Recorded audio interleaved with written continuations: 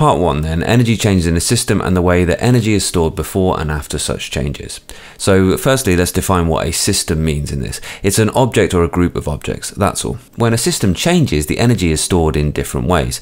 And there are 8 stores, there are 8 ways to store energy: chemical, thermal, kinetic, gravitational, elastic, nuclear, electrostatic, and magnetic. And you need to memorize them all. And you need to be able to recognize them as well.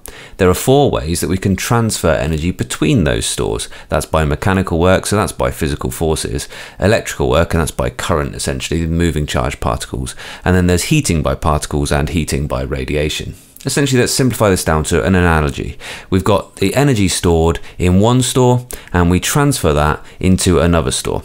Essentially, whenever a system changes, we are changing where the energy is stored. It's the same energy, we're just storing it in a different way. Now, the most important point about this entire topic in energy is we don't have much of an idea of what energy is, but we know that we can calculate it. So for each of these 8 stores, we can calculate a size, we can calculate a value for how much energy we have stored in that.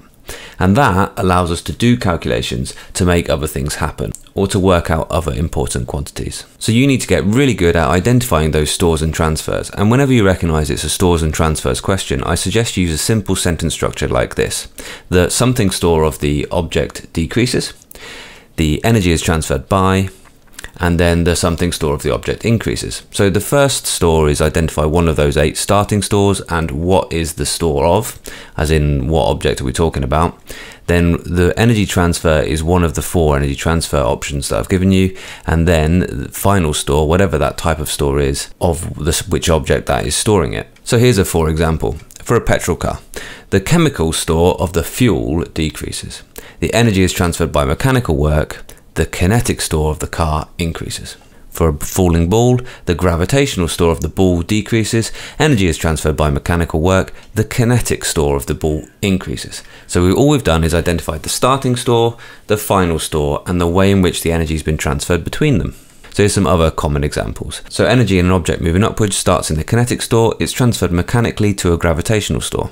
An object hitting an obstacle, it starts with energy in the kinetic store, it's a mechanical energy transfer, and it ends up heating the surroundings, so thermal store in the end. An object being accelerated, we don't have any detail of where the energies come from, so we've got a mechanical transfer into a kinetic store.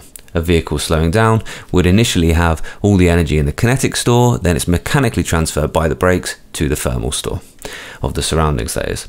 So boiling water in a kettle starts in an electrostatic store, let's say let's call that the mains, and then the energy is transferred by electrical working through the heating element to a thermal store of the water. And that's really all there is to it. This is an oversimplification, but these are some really straightforward marks to get as long as you've memorized your 8 stores and your 4 transfers. These are really straightforward marks to get as long as you've memorized your 8 stores and your 4 transfers, and you can use that simple sentence structure.